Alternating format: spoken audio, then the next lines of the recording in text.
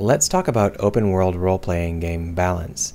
Out of all the single-player genres, this one requires the most careful balance, to the point where that's what killed the genre. In the last video I talked about this a little bit.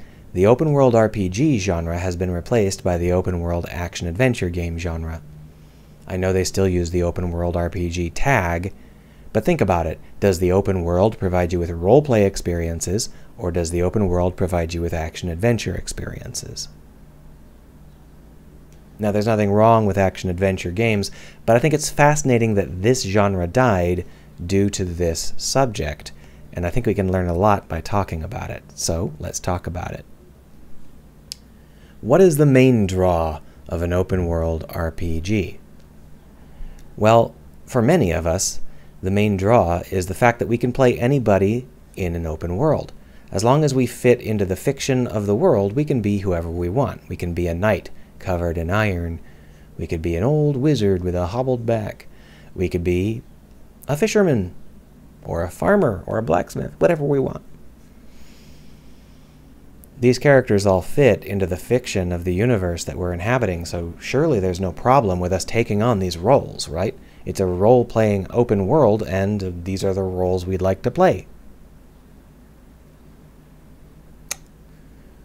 Well, I guess that depends on how the game is balanced. Let's talk about the elephant.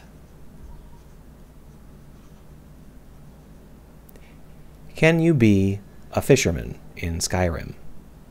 Now, Skyrim has fishermen in it, dozens of them, but I don't know how they manage it, because if I try to do that, Skyrim kills me.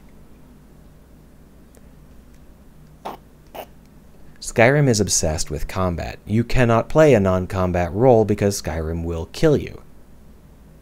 Well, okay, that's 99.9% of all possible fantasy roles off the table.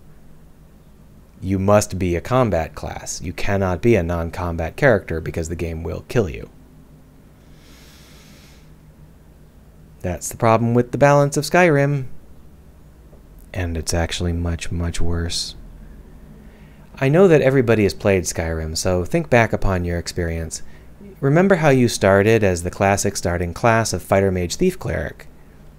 And then you drifted into, what did you become? Was it a ranged rogue? A stealth ranger? Yes, it was. That's odd. Why did everybody become a stealth ranger?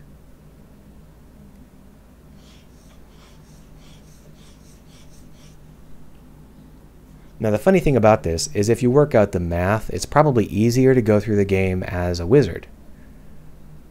But everybody chose to be a stealth ranger instead, even if they wanted to be a wizard.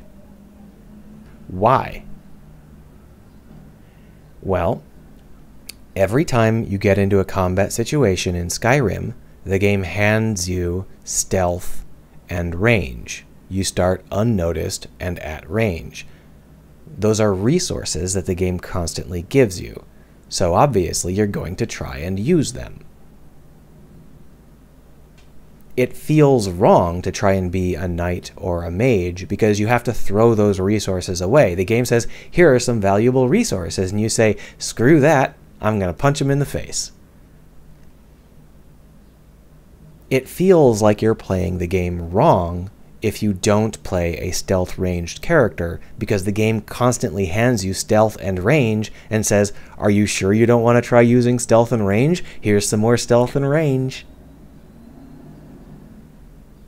There's no rule in Skyrim that says you can't be a knight or you can't be a wizard. But chances are very high that even if you try to be a knight or a wizard, you're going to drift over into that ranged archer stealth class. So you can't really be any combat class either. Given the priorities of Skyrim, you're almost certainly going to end up as one specific role. Ranged thief. Well, if you're going to make a game where you have to be one specific role, you might as well make it an action-adventure game and, you know, put a beloved character in there like Link, Mario, Sonic, anybody else you want to mention. Yeah, and just make it an action-adventure game. If your balance is going to restrict the roles we can play down into one role, just stop with the roleplay part and force your game into the action-adventure genre where it's much easier to make things pop. This is by no means limited to Skyrim. I know that a lot of people think that Skyrim dumbed this down, but it works way, way worse than that, because even if the game is very complicated, we still have balance issues that force it into this action-adventure portion of the universe. Let me give you an example. A lot of open-world RPGs are Pathfinder. Pathfinder is basically nerd D&D, and that means that Pathfinder's whole combat system is set up around the idea that each of the characters in the party is being played by one specific player. And this means that in combat, every single one of the characters has to feel like they have equal weight, because the players want to have equal footing. You can't ignore a player or downplay a player or they will walk. So everybody has to matter. And the way the game does this is they separate the combat into different roles, 4.5 or so roles. And if you've ever played an MMORPG, these are often very explicit. Tank, DPS, healer, caster, something like that.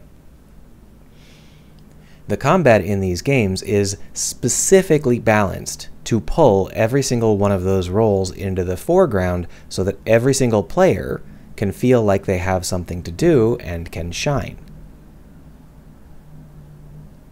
But if it's a single-player open-world role-playing game and you're the whole party, why is it still structured like this? You're forcing the entire party to be a carefully balanced machine where every character in that party always has equal weight, even though nobody's benefiting from that. Your combat balance is wrong. Your combat balance is pulling various roles into combat, even though there are no longer any players who benefit from that. So let me give you an example. I'm playing an open world West Marches style game, and I make a party that contains nothing but monks.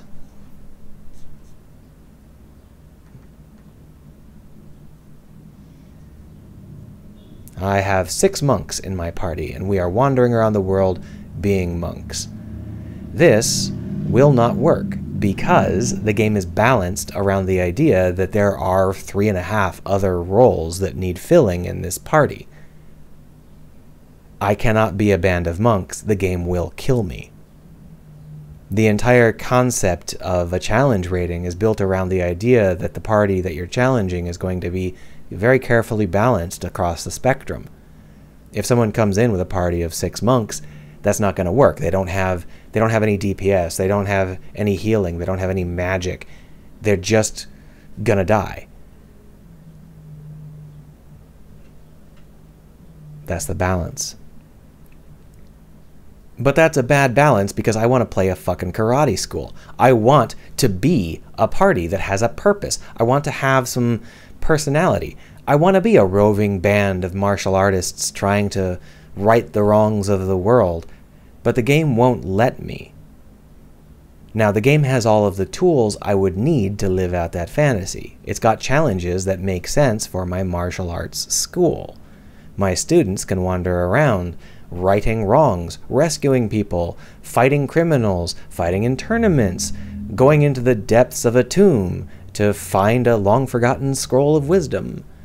These are things that already tend to exist in open-world role-playing games, and they would work fine if I was allowed to do them. But I'm not allowed to do them because the balance of the game says I'm not. It will kill me. This is a critical core problem with our obsession with using tabletop games, even putting aside the fact that they always force us into combat roles no matter what. Those combat roles are so ultra-specific that we don't really have any flexibility about what role our party can play within the world. We must play this exact kind of adventure group. There is no other option.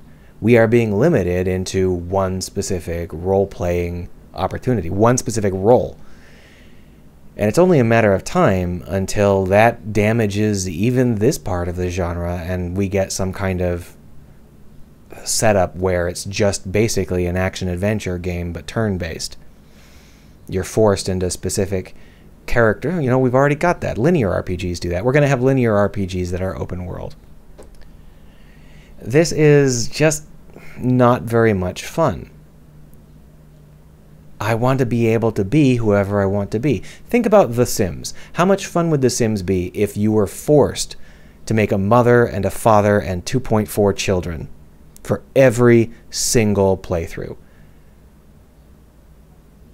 It would radically limit the kinds of experiences you could have in that game.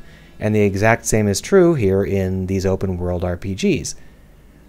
If your balance is wrong, your open world RPG suffers because you cannot allow the player to take on any roles.